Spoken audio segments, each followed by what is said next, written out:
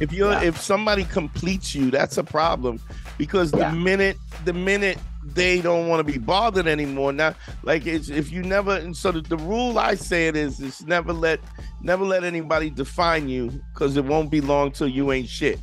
And the minute they define you in a way that they no longer like you, all of a sudden now you're at the behest of whatever their mood is in the first place, because when you're complete, you're not looking to this person for this validation. Yo, what's up, Square Pimp Brigade? On this episode, we have comedian Dean David. He's here to discuss appreciating the good things, getting over a breakup, and how do you fix your broken habits, and how to reacclimate your habits and make things better for yourself so you can get over those fears. Don't forget to follow us on Patreon. Really important. Patreon is a manschool202 patreon.com/manschool202. Follow us there, and you can get consultation with Harry from, what's the email, Harry? advicefromharry@gmail.com. And you can get me from DanteNero.com. Click on consults. Let's get into it. I'm not an alpha male. I'm not a beta male either. I'm just a better man. Well, put your happiness first, because if you don't, they won't. Yo, what up, yo? GYBB, get your balls back. WWDD, what would Dante do? The sexual revolution being podcasted, and I am excited. Now, I may have said that 500 or 600 times before this, but this time I mean it. First and foremost, my partner in crime. What's up, Harry? How you feeling, bro? I'm feeling fantastic, Dante, man. Doing good, living life. And but still trying to keep these alligators down. It's hard. It's difficult. It's hard. Pimping is not easy. We got a special guest in the building, kind of a young dude who I really like, and I really dig him, and I like him a lot. And you don't like nobody. Yeah, I'm saying a lot. I mean, I act like I like him, but a lot of motherfuckers I don't like. And really good dude, funny dude. Give it up for Dean David, y'all. Give it up for Dean David. Hello, I'm Dean David. It's interesting because so it's funny as not that long ago. I don't know, Dean. You didn't know that I was doing the whole relationship thing before until we were at V Spot, right? Or did you know that? No, I mean, I knew that you did podcasts about relationships and stuff, and okay, I actually did know. And when I asked you about it, it was because I knew, and I was hoping you were going through some funky times. Yeah. And how's that going? Well, explain if you want to explain what happened, and then how we really started kicking it. Well, we started kicking it because I was very sad. Yeah. And doing comedy stuff, and you are a relationship person, and I thought maybe you could help me. I thought, I don't know, I was looking for help, Why were you sad though, Dean? What happened? What was going on? Because I dated somebody. I dated somebody and they dumped me. Is the short version of the story, but it's more than that. I mean, in the grand scheme of it all. And so I guess that's the best way to answer that question. I got dumped. That's what happened to me, guys. Yeah, but it was a little, I mean, that's the end result. But what had happened was Dean was dating if I remember correctly, you were dating somebody and wasn't really feeling her at the time. And then kind of stopped dealing with her, and then realized that you kind of liked her more than you thought you liked her initially, and then you tried to go back, and then she wasn't interested. Kind of, not really. What happened was I had a girlfriend, and I was dating this girl, and she was not a comedian, or it doesn't matter. Like she was a girl that I was dating, and while I was dating her, she moved away to Los Angeles for a while. We were doing long distance. That was kind of complicated. And I made a couple of friends that were girls, because I guess it's easier to make friends with girls when you have a girlfriend, because you're not even interested. Mm-hmm. But this girl was interested in me, and then long story short, my girlfriend and I broke up, and I didn't really see us being anything other than friends at the time. And but then I changed, and then I did like her, and then we became a thing, and then she left me, and I'm pretty Now, bummed but out. you dated her for a while. Yeah. And what was the thing? What was the feel of the relationship? Like, well, I guess she wasn't as eager to be in the relationship when she finally got you. Well, I did something without realizing it. I just started like, I noticed something about myself, dude. When I was dating her, and I had like this friend group, and I had her in my life. Like, she was somebody I was dating who, it was like she was my friend. Like, before we were dating, she was my friend. So there was like this really good feeling about that. Like, I was like, wow, I'm like, I really like love this person who I'm like friends with too. This is such a good feeling. I started noticing about myself. Like, I was starting to draw more. Like, I used to draw when I was a kid, and like basically having her just gave me this like feeling. Like, but it's not good, because what that means is like I was searching for that feeling outside of myself. Exactly. That's the problem. And that's something that we had talked about in the first place, is because you have to be a complete human being first. Yeah. If somebody completes you, that's a problem, because the minute they don't want to be bothered anymore. Now, like, if you never, and so the rule I say it is never let anybody define you, because it won't be long till you ain't shit.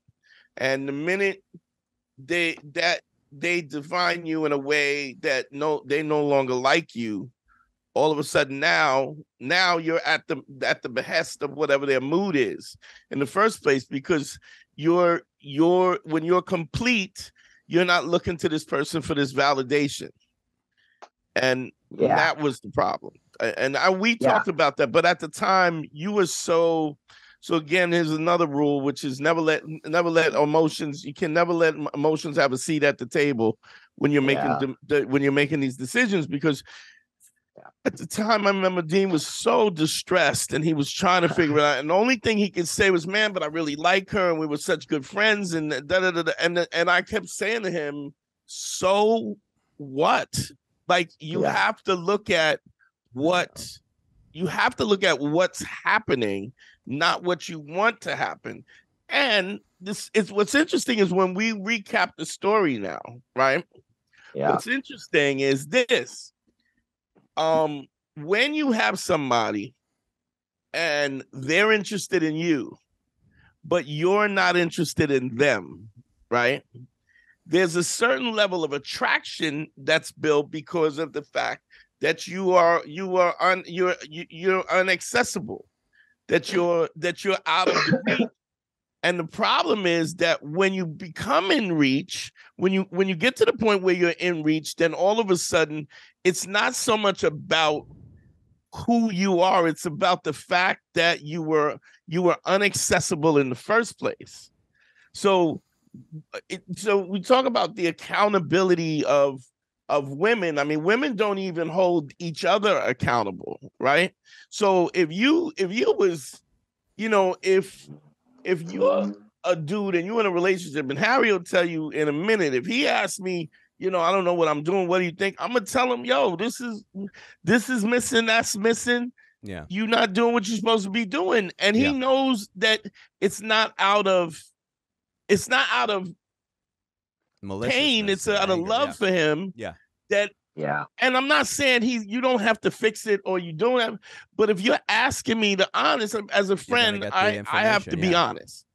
So now if I'm honest and now you're making excuses and stuff, I can understand that it's uncomfortable for you, because I mean, I also have the empathy of understanding that it's a painful thing to be in a situation where you're in love with somebody but what I was trying to get you to see even then is your perception of who she wasn't realistic. Yeah, I know. And I started to realize. Say again?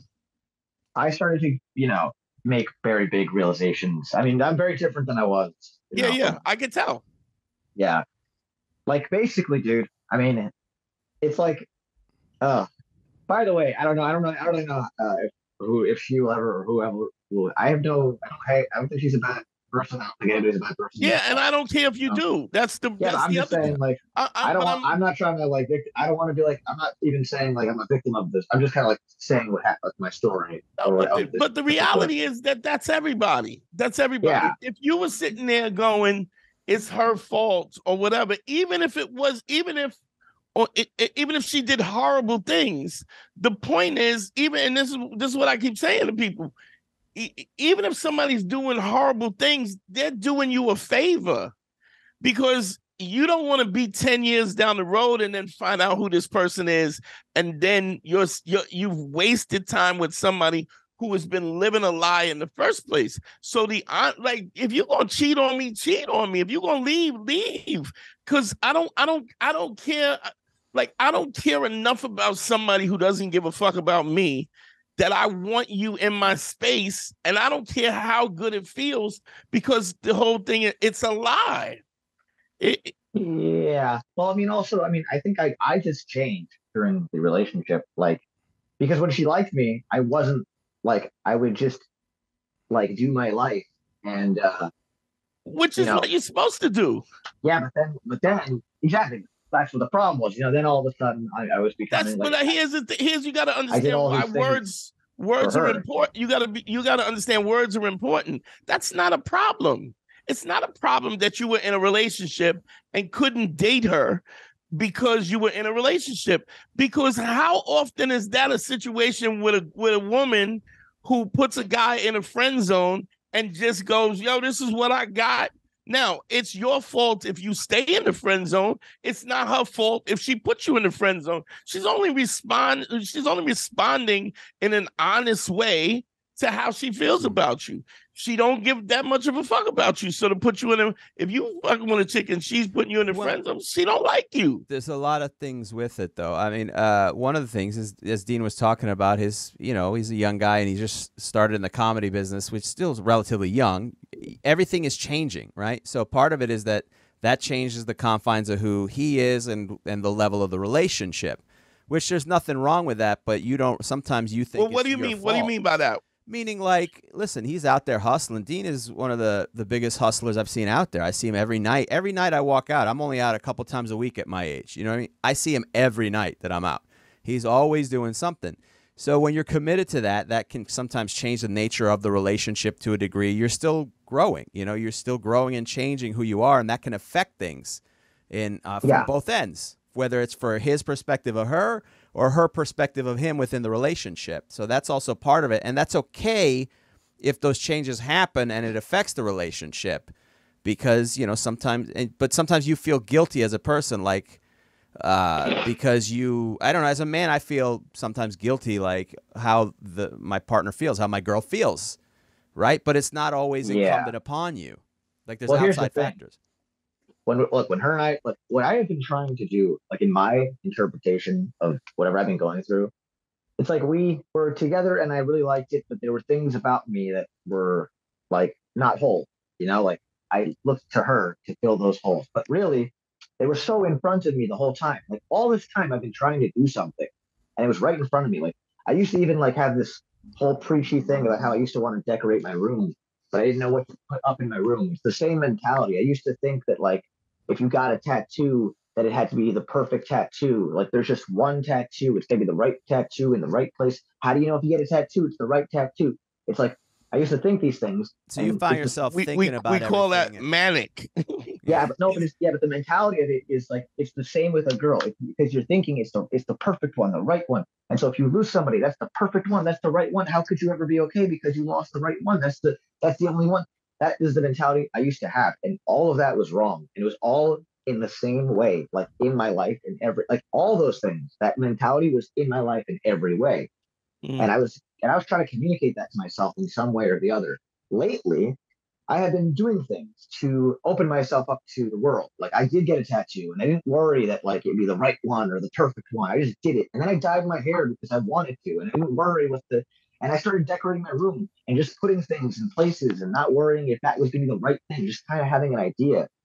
And like, I remember when she would come over to my house, like, she would notice things about my life. Like, my room was kind of musty because I didn't take care of it properly, and I didn't realize. And so I started realizing more about, like, myself. Like every little thing, dude. Her and I used to go to like New York Comedy Club, and I used to sit there and be so quiet and tense, and I couldn't like talk, or it was weird. And like it's because I had this wanting energy when I would go to the club because I would be so desperate. It's like I want to go on stage. So I'm hanging out with her and I'm wanting to go. It's like so bad. Then when her and I broke up, I went to New York and I was like so sad. And I didn't want to go up. Like that's not what the energy was. I didn't want to go up. I was just like needing to like feel like around people. And then because I wanted to be around people, and I didn't necessarily care if I got on stage, they put me on because they enjoyed my company more because I wasn't this pensive, quiet guy in the corner. I was putting myself out there because I felt more like I needed to. Like, guys, like I am so sad. And I was also so sad that like it hurt so bad that it was I was more willing to take in the pain of like it's like I wasn't afraid of somebody not liking me because they weren't this person that was on my mind. Like in my mind, the only person I cared about was her. So anybody else. Like even when I go to the she didn't care enough to even, to stick a relationship out. And so it's an interesting.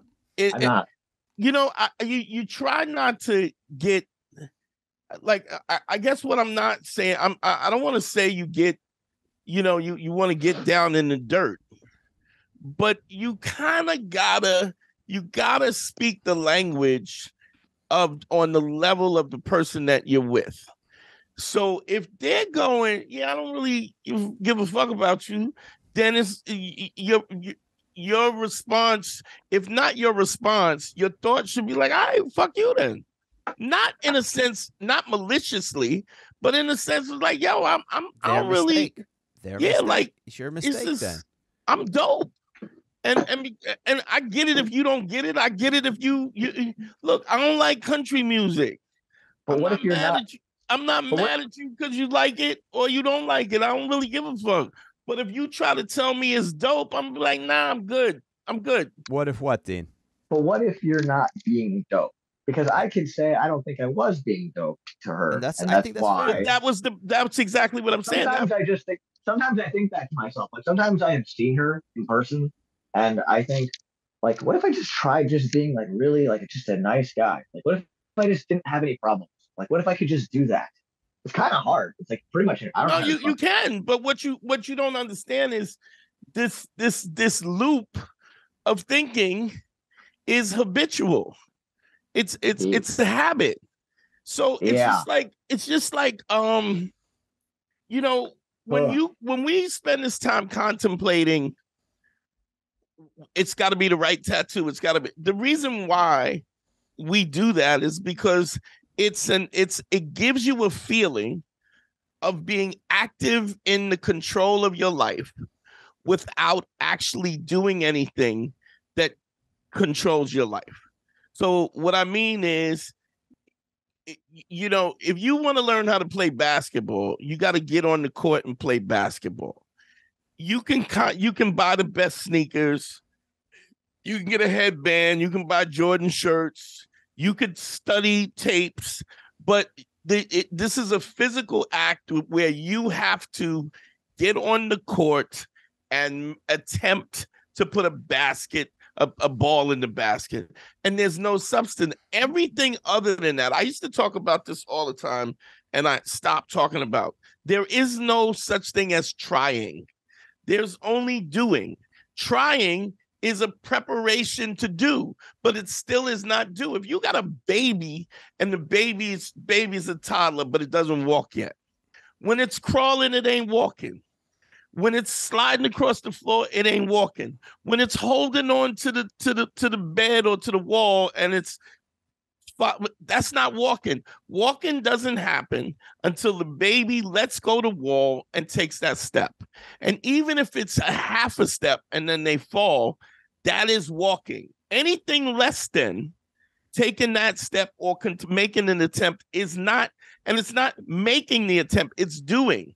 So I think what happens is a lot of times you don't want to make mistakes. You want everything to be, it's an excuse to feel where you feel like you're actively in your relationship, in your relationship with comedy. It's a way of saying I'm in comedy without risking failure. Yeah, I started noticing like that, like I would make, I would do these little things all of a sudden. I'd post a reel or I'd take a job doing something, like a man on the street. And I went to Target or whatever, to Staples, and I print out little flyers for my show. And like, instead of like being in, because here's the thing, dude, it's the same thing. It's like you think you want something. Okay. So if you want something, you're actually saying you don't have something, because wanting means you don't have, right? Wanting is a lack of having. So instead of wanting all of these things, I started being all of these things. I started doing all of these things. And that was in my head like steps towards being a more fuller person. It's like I won't wait around and worry for this, that, and the other to validate me so that I can go do something. Even comics do this. Like maybe I'm doing it with like one particular girl sometime, for sure. People do it all the time. A lot of comics, though, they do it for like places. Like they go like the cellar even, or like the stand, or whatever fucking place. They think like they all go to these places because they think that there is something for them there that they can get so that they can be something. But a lot of times they don't really want what's there, because they don't even know that. To get what you want, there comes sacrifice for that. There comes a risk of losing. There's a risk of getting in and then getting kicked out. There's a risk of getting past and then not getting work. So you got to be ready for all of it. If you're not ready for it, but here's the thing: people will drive themselves crazy about getting something when they don't. They want the thing, but they don't want that. Everybody wants to go to heaven, but nobody don't want to die first. You can't go to heaven without dying. So, are you ready to you really want to go to heaven? Well, give me a minute. To put that in more like a practical context, what you're talking about, Dante. Sometimes when we're going through stuff with relationship stuff, we downplay all the things that are going well, and even in career, we downplay because we're in such a hustle to get to a bigger goal. And I explained this to Dean because I ran into Dean when he was having a tough time on the street. We were just in comedy. Tough time is putting it lightly, dude. Yeah, I mean, you were having a rough. Yeah. I know. I don't care, dude. I'll say it. I was like bawling on the street corner, dude. Just devastated. Just not well. It wasn't well, and I had to grab him and put him aside, and I sat there and I talked. I think we spoke for like 2 hours. It was about 2 hours. And I still had the same feeling of horribleness like for most of that conversation. It was hard, man. You were going through a lot, and it was hard to. I was trying to tell you all the things, but you weren't ready to hear it at the moment, and sometimes that happens. It takes a while to heal before you can hear it, and so I was having that conversation with Dean and trying to explain to him like. And, this isn't the be-all and end-all, but comedy career-wise, he's doing great. Like, he really is out there, especially at the... How long you been doing it, Dean? What? Comedy. Oh, like 8, 9 years now? 8, 9 years, right? And you're really, like...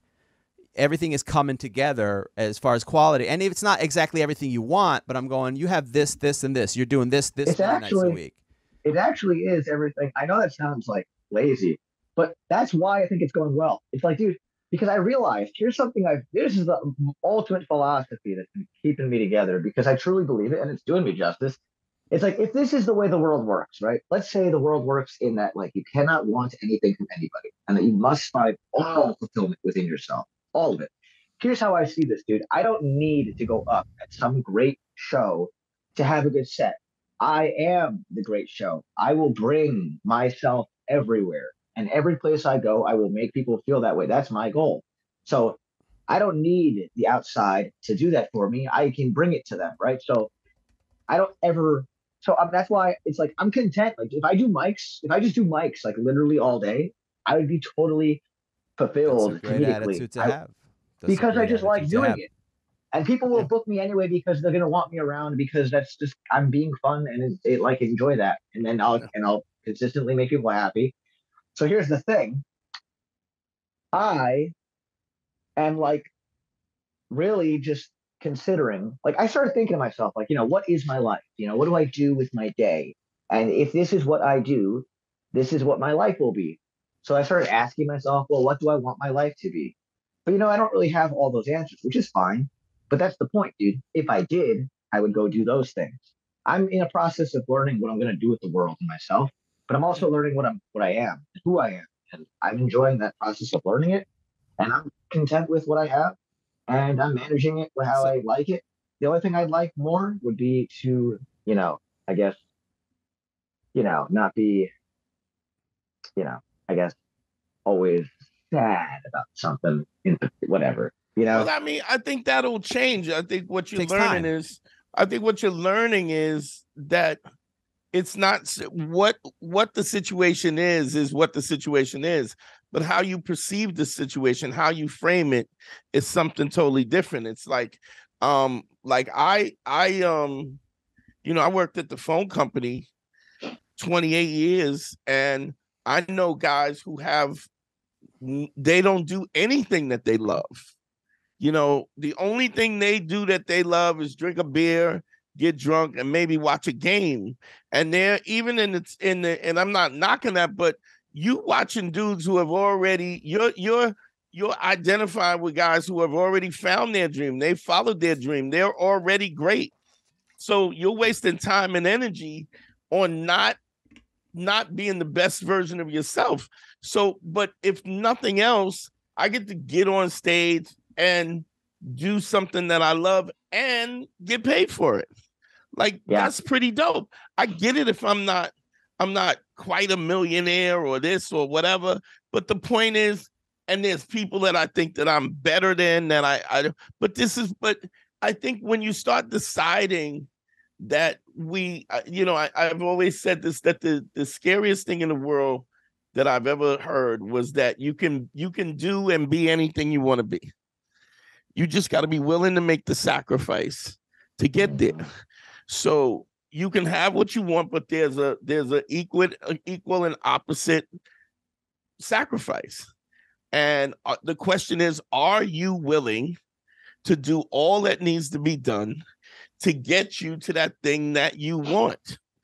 And this has nothing to do with anybody else, because somebody else's pace, their pace, what they have to offer is 100% different. So the question is, if I'm doing comedy and I want blockbusters movies, right? I'm a big dude. If I look like The Rock, like if I had that kind of discipline, those are my parts, right? But if I was 50 years old and ripped to the bone, I would be. Now, maybe I don't get everything that he gets. Maybe but the point is, I could be Jason Momoa. You know what I mean? Like you start to understand, because you have control over your life, that you don't get to blame anybody anymore. What you don't have is your fault. You can't come. Doesn't matter if the system is fair, if it's not fair. If the system is unfair, then what it means is that you have to make more of a sacrifice, and you may not be willing to make the sacrifice. Yeah, I learned. So something I started noticing, it's like, well, I thought I wanted some stuff, like maybe like to be a TV writer or whatever. Like I had this imaginary desire of like to be great, and to be great means to be a writer on a show and to make it in specials, and like that's what all the great guys do. So that's what I have to be doing to be great. The problem is, just like your room, right? Like I thought I wanted to decorate, like I wanted a nice room more than I wanted anything in particular in my room. Like I just wanted the idea of something. So this isn't anything you can really achieve. So I started noticing about myself, like, well, what do I do?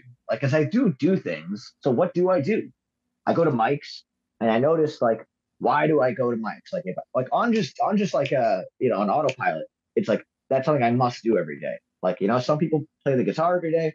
I go to a Myq. It's like without thinking about it, I'll do that. And I learned by observing. It's like, oh, I don't just like doing the Myq's. The reason I like doing the Myq's is because I like seeing all of these particular people, and I like that feeling that you get when they look at you and you do a thing, and like you get to talk to them later. It's like ego stuff. It's kind of ego stuff. Yeah. So okay. Or you like the camaraderie, just the camaraderie, conversation. Yeah, but also, but so here's the thing. Now, these things are things, but they are not comedy things. Like, so my thing now is like, okay, I don't necessarily want to be on the road right now. Like in my head, I don't see my life going that way in this particular moment. But if it was, I guess it would have to be because I would have such a love for comedy, and I felt like, because why do the people that do the things that they do them? Like, why does Louis make specials? Like, I guess they just do it not because they want anything from the world, but because they just like comedy so much. Like, well, they do. I mean, I think they do love it, but I think what also comes into play, I'm reading this this book. I forget the guy, the author, but the name of the book is called Atomic Habits. And what basically say is that we are all, everything that we do is habitual. It's really not random. We've learned and we've done this because so for instance, if you have a desire, right? There's a few basic desires, which is food and water, shelter, right? And some level of companionship on a base level. Now, if you smoke, say if you smoke and you go, I smoke. Why do you smoke? Because it relaxes my nerves, right? So what you're really saying is, I'm not able to have the satisfaction or the happiness of life because I'm under stress, so I'll smoke. But what you basically done is say, by me inhaling smoke, it relaxes me, and because I'm relaxed, then I'm able to satisfy those primal needs in the first place. But the thing that we use to soothe that, the pacifier of that, is something that we've linked together arbitrarily, where we've created a habit where we're literally like trained dogs. We're putting significance in those habits as well. Right. Like, we've attached those things. It's the same way that happens in a negative way. If you're a kid and you get attacked by a dog at 3, I know a guy, like my nephew is so scared of dogs. If a Yorkshire Terrier gets let out, he literally will jump on the couch. It's not a rational understanding. What it is he's triggered by it.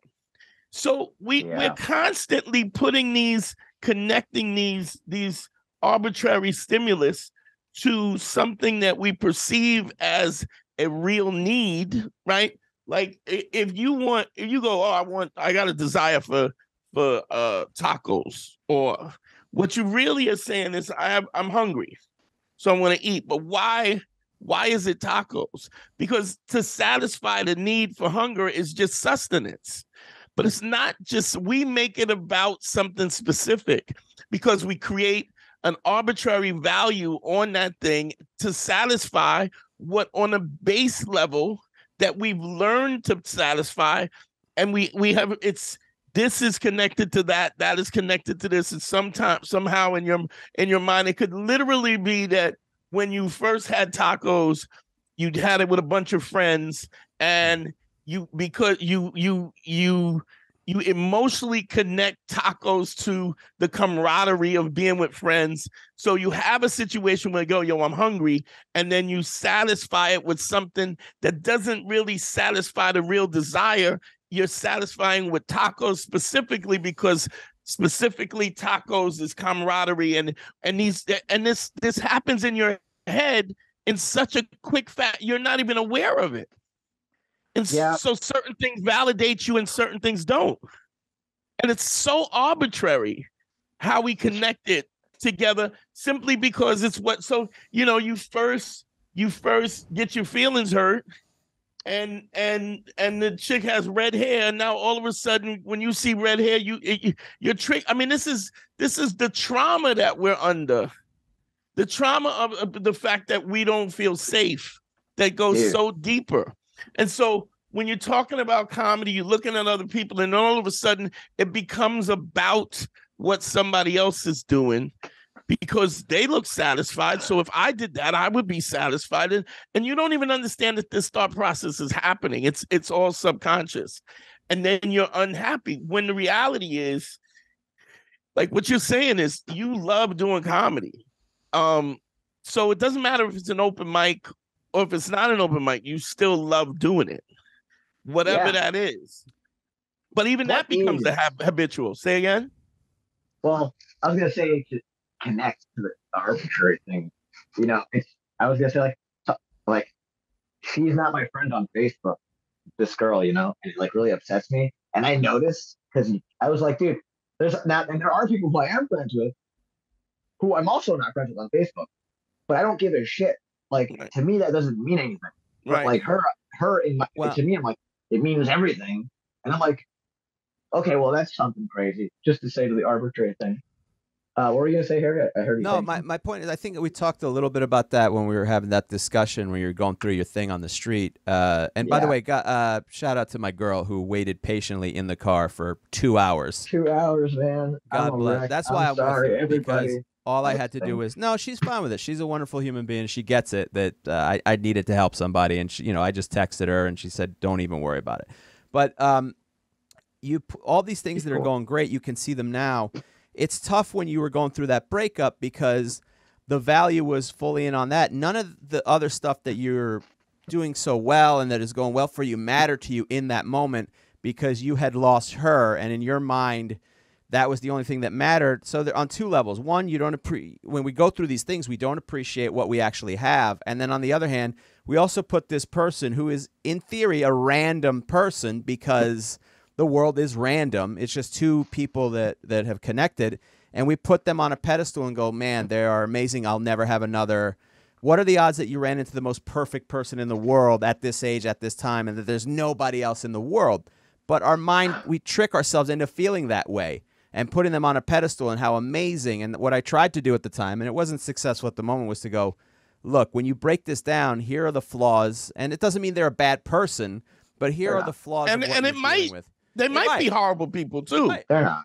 She's not. She's not. But even if she's not, it doesn't mean that she is perfect and that it is whatever. But we put them on. No, she's also a crazy bitch. But she's not a bad person. But she's fucking insane, dude. And there you go. You. And that's coming from you. Think I'm going through an accident, guys? I'm telling you, dude. She's a fucking nut, guys. I like this camera angle. If you're not watching on the YouTube, definitely. I mean, it is. It looks like you're doing an audition for the Joker, like just like a camera. No, don't say that. No, I'm just playing around. Crazy. I'm playing around.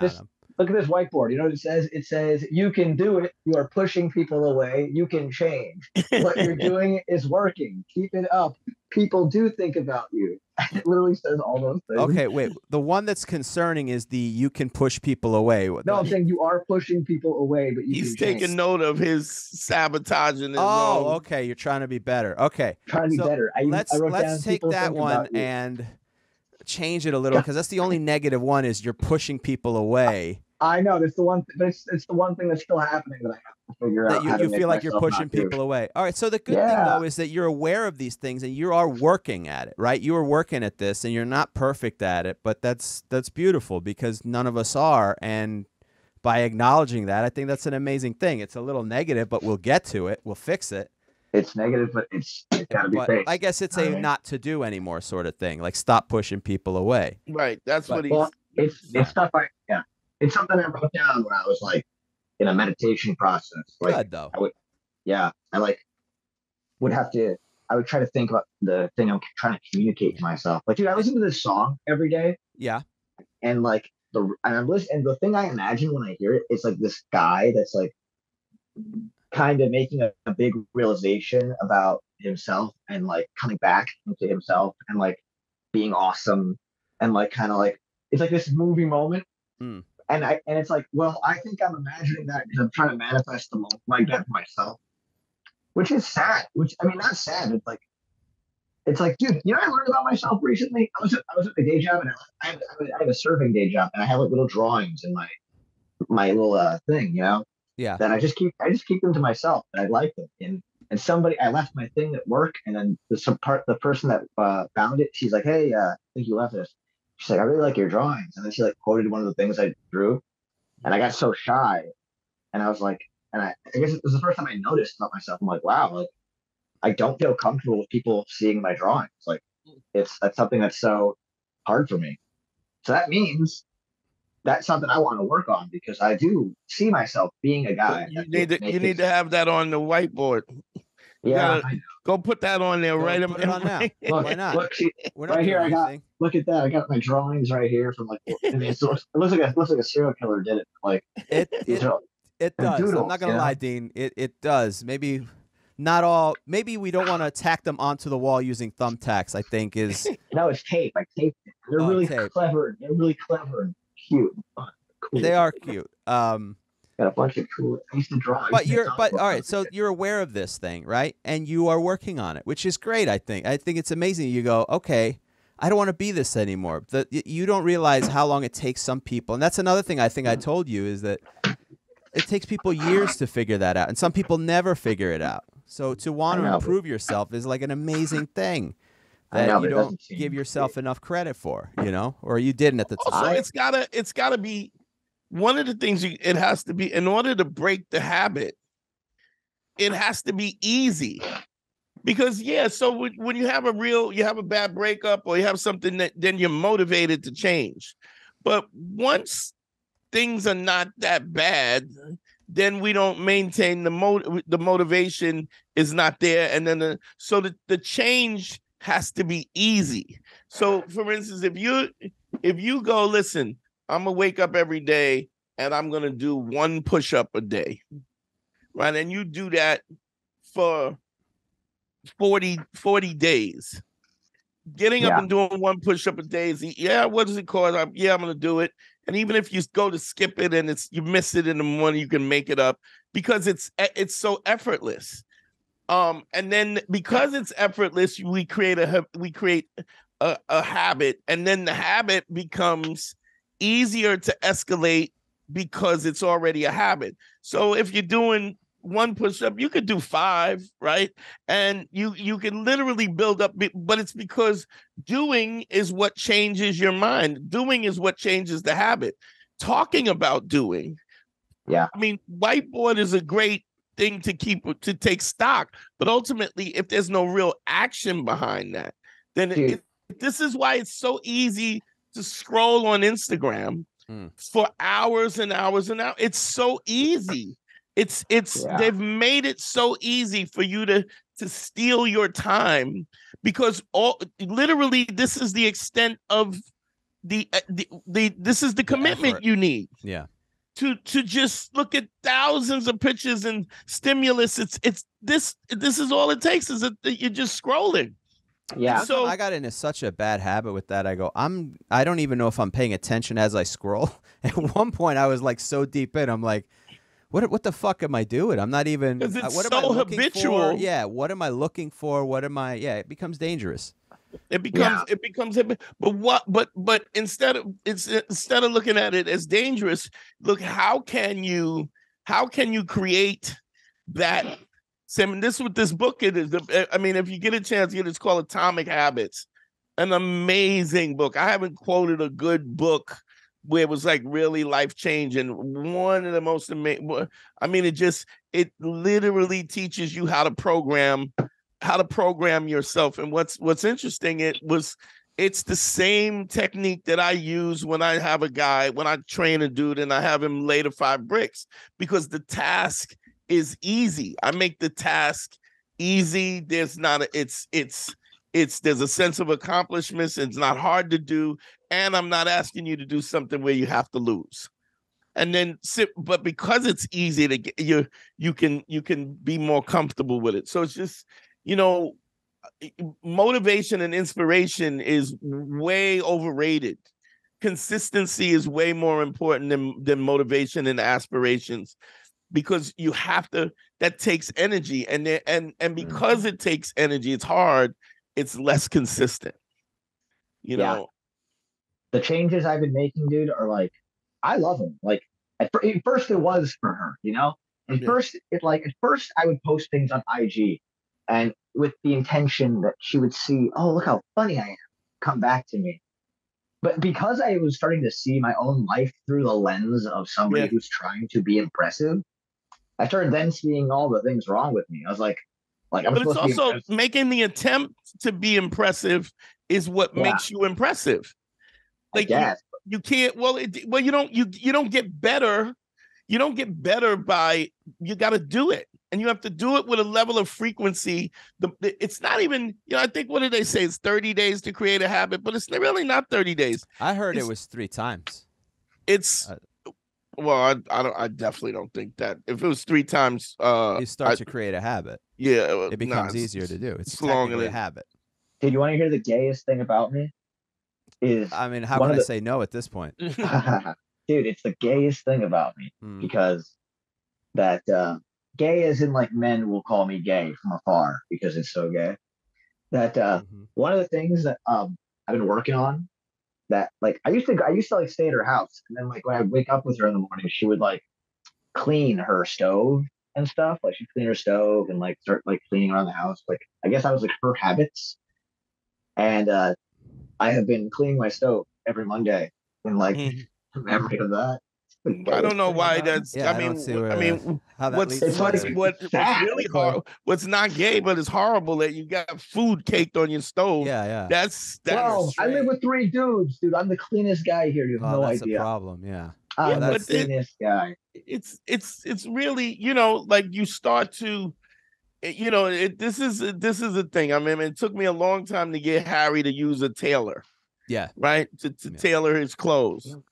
Was like, I don't this. But once you get you buy a pair of pants, and even it doesn't have to be really expensive, and you have them tailored. No, I go to Marshall's, bro. You cannot not have them tailored. I will tailor a pair of $15 pants. I don't. I mean, and now they're a $100 pair of pants. Dude, I like tailoring. Tailoring is I had to, bro. I need to look the best, bro. I don't have enough confidence to not look like a little weird. It's got to all be perfect. But you think that, but that's also a value that you put on what that is. That's true. Other people's perspective of you. Are you happy with yourself? I wasn't happy with myself, but I guess I didn't think I deserved it. I also came from a very negative place that I assumed everything that costs money was out. That's not for me. But that came from an immigrant family, right? And so I didn't even bother looking at how much it would cost to tailor. Like I didn't even examine that it was not that expensive. Like, and it really was worth it. But I was just so negative that I stopped. I cut myself off before I even allowed myself to think about the possibility that I was worthy and that I deserve some, like, to be better or what I considered special treatment. But it's just regular stuff, Yeah. I think you start to care about yourself. Yeah. You start to care about yourself, and then you do things with a level of frequency. And I don't mean talk about doing it, but you actually do things with a level of frequency that starts to make you go, okay, you start to like it. Like it becomes good to you. It becomes, oh wow, this is cool for me. Plus, it becomes habitual. I mean, it's a weird thing. It's like I had a bad accident on one of my feet, and one of my feet swole up, right? And I'm so accustomed to having by accident. Do you mean kicking somebody in the dick? I might have kicked somebody in the dick. And your feet swelled up. Somebody was being you missed the smoke Saturday too. Friday. Did? I left. I had to go. I had another spot. What happened? You Friday? Missed the smoke, kid. Oh fuck! What happened? Go down again. At Stanford, New York. Yeah, you left too. You left early too, right? Yeah, we were both on early. I mean, we were both on. I think Dean went first. I went third or whatever on that show Friday. Great set, by the way. Dean's very funny. If you haven't, look, I went and I'm on stage, and I've been working on a lot of long form like storytelling stuff, and I was talking about as when I was a kid how there was no. The joke is about how there was no classification of autism or whatever, that it was just they stuck everybody. Nobody was diagnosed. They just stuck the people that were had mental problems. They just stuck them all in one class.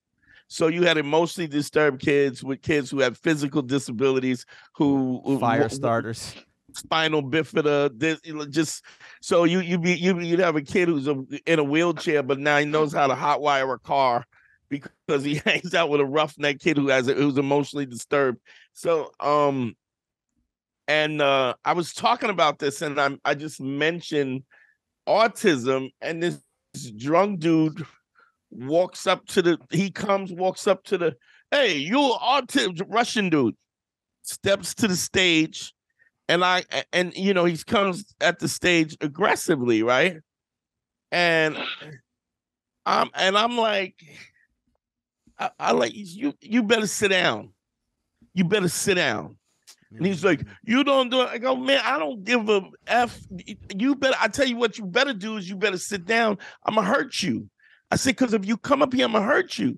And the dude is like, and I go, all right, well, I stopped the show as I've been known to do and go, yo, we could get this popping. Dante doesn't believe in the show must go on. Dante believes in we got to stop this show, and I will get back to the show as soon as I'm done whipping somebody's ass. But Dante is not a show. Let's be honest, Harry. Isn't that the show?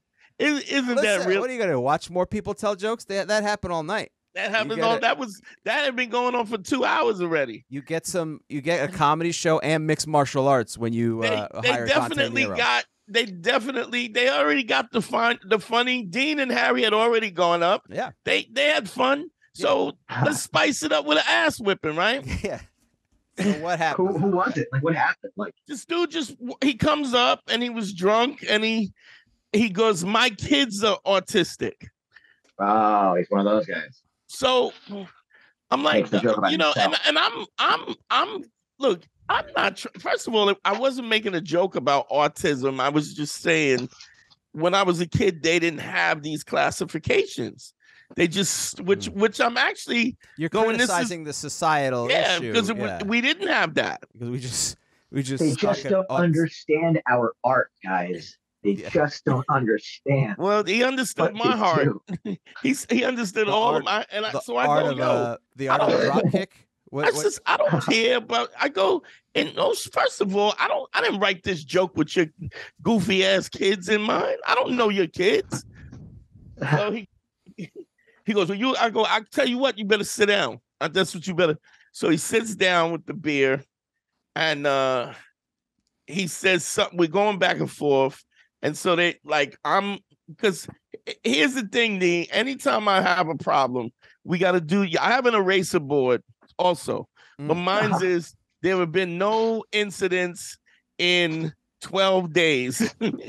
No incidents of physical violence. In 12 days, and I counted up. And every time I have something like this, I got to erase it and start it back at zero. So, and I'm saying, man, I'm really trying. I'm 56. I'm trying not to. I don't want no more stories. Like, this will be a story. Like, if you come out Friday, you could go, yo, what happened after I left? And there'll be another story. And I just feel like at 56, I shouldn't have there should be no stories about me. Dante, do you ever wonder if maybe it's you? No, it wasn't me. It wasn't you. No, it wasn't Dante, dude. I can already hear it. You know what's scary? Dude, isn't it scary? I am sincerely afraid of people like that, because that guy, think about it, like, not like he heckled the show, like he interrupts the show because he thinks it's about him. And that's just how he's acting in that moment. But that means in his existence, he thinks so much is about like the fact that he really thought he was important enough for the joke to be about him. And that he interrupted the show. I've been doing comedy 22 years, and I wrote a joke about his autistic kids. Mm-hmm. Yeah.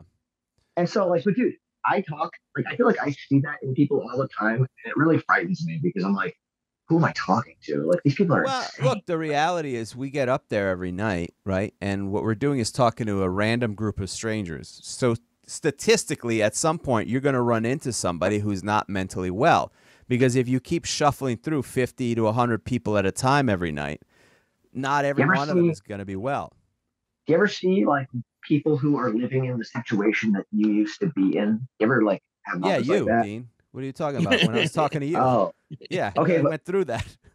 Right, but I mean, like, even like I started seeing, like, I guess, comics that are newer than I am, but I was like looking at them and how they operate, like how they exist amongst each other, and like they're all cool buddies and stuff. And I was like, oh man, like I'm not here at this show with like all my buddies. Like, to me, this is like I'm here doing my job. Like, it's like I but they're also not real comics either.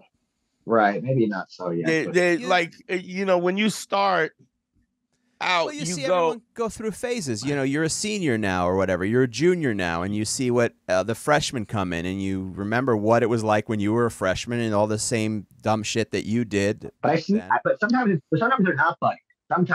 Sometimes I feel like sometimes I'm seeing people who are only speaking to each other because they are around each other and they don't even know. That's 90% of people in general. Sure. But that's sad because that means but sometimes they don't even know that they're alone.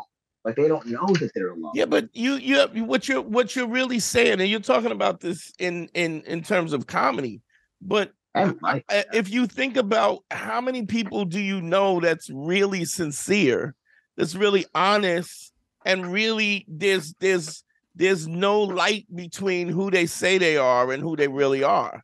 So it's a funny thing, because Harry, because you said do you think it's you? It's something that I really thought about. But what I also realized, facetious. It is you, because you're the one who will address it, and other people don't. Right, and so in that sense, it's you. But it's not because it's your fault. It is you will take up for everybody else because you can, and you do take up for everybody else and make sure that this person doesn't ruin the show or get disruptive. I also believe that it's so disrespectful. Like, completely. What this guy is doing is he's being a bully. He's going, he has created this scenario that it's all about him.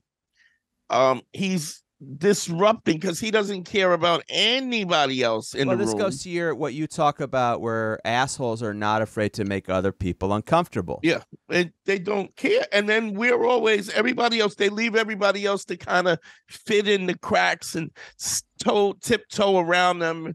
Like, I'm just not going to do that. But I was thinking about this. It's funny you say that. I was like, what is it about them that they think they could do it to me? Like, I'm the last guy that's going to let you do it. Like, why not pick somebody else? And I thought about this, that they're so accustomed to nobody having, like, nobody has any credibility. People don't have, and it's not just because they don't have credibility. Sometimes they're afraid to have the credit. They're not willing to put themselves at risk. And what's important to me is my credibility, because I mean, you got to know, Harry, when the guy said autism, once I knew that the guy was offended, I said, "Dog, I'm sure you had a conversation with him. I said, "I don't know your kids. Yeah, I didn't write this joke with your kids in mind. I don't know you." He didn't care, and he was like, "You tell me you're covered, right?" Oh boy. And I'm like, dog, Iron Sheik? Who was there? So it was the Iron Sheik. He said, "I break your back and make you humble." And but it was like going back and forth. And then there's the moment where I'm being kind, I'm being empathetic, and that's not good enough. So now you want to get your pound of flesh too. I'm telling you that. I don't know your kids. This joke is not about you. First of all, I wasn't even talking about autistic kids, right? I was just talking about the whole, didn't matter. He's triggered. He jumps up. And now what am I supposed to do? I'm supposed to, I apologized. Do you talk about autistic kids because you have a desire to, or because it to you is like a way to get through something? Say that again. Like, you talk about, like, does your joke come from, like, that you want to talk about them?